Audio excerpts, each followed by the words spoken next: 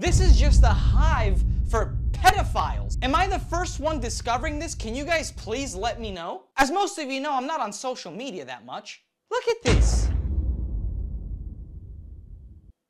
Why? How? If you're around my age, you probably remember Honey Boo Boo and those little girl pageant bullshit. Before it used to be like, you have to be a certain age to be on social media, right? And we would all say, oh my gosh, 14, 15, maybe even that's too young for Instagram and TikTok and all that nonsense. There's 10-year-olds. And look at this, all these accounts say, mom monitored, or account managed by my mom. I remember a time where kids used to hide their social media accounts, whether they lied about their age or whatever it is, from their parents, because their parents didn't want them at 10, 11 years old going on Instagram and TikTok and being influenced by all that garbage. Now there's parents actively doing it for their child? For what reason?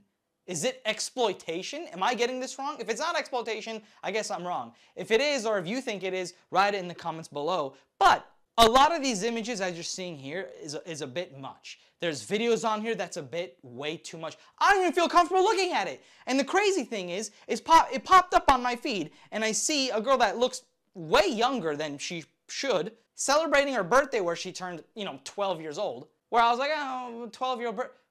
Wait a second though, why is this on Instagram? And sure enough, you know how the algorithm works.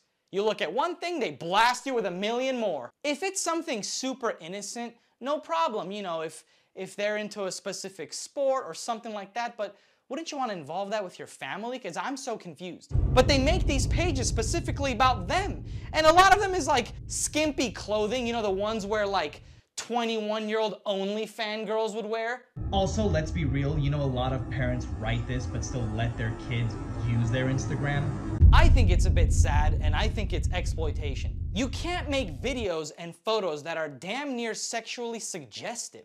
Apparently, though, it's a thing. There's countless channels like this. Paint me brown and call me a churro. I had no clue. Are these just like greedy moms like making money from their daughters? Some of them are like dance and actress, but it's like, come on, let's be serious.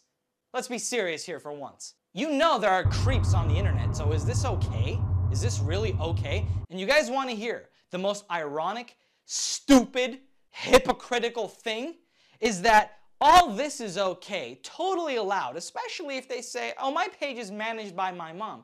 But if I talk about this and show you guys pictures of these public photos, my video will get demonetized and removed. And the reason why is they'll put child endangerment. Can you believe that?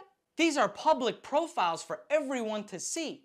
But if I showcase it in my video, it'll be removed for child endangerment. So how does that work? And I'm not making shit up because this is what happened before. I made a parenting fail video on my main channel that got demonetized and strictly flagged for that reason. Do these girls not know about their Instagram, what type of photos are on there, and what that could lead to? Now, on one side of this, you'll have people saying, Rob, you're overreacting. This is just friendly mother-daughter stuff. They're cute 10-year-old daughters, at their dance class or modeling or whatever it is they want. Which is like, sure, probably in a perfect world, but we don't live in a perfect world. There's a bunch of creeps and pedophiles out there. And I'd be all for normal photos and videos too if it was for a particular reason. But this is a sick world we're living in, sick people. Request me more rant topics in the comments below. Follow me on X, all that good stuff. I'll see you guys.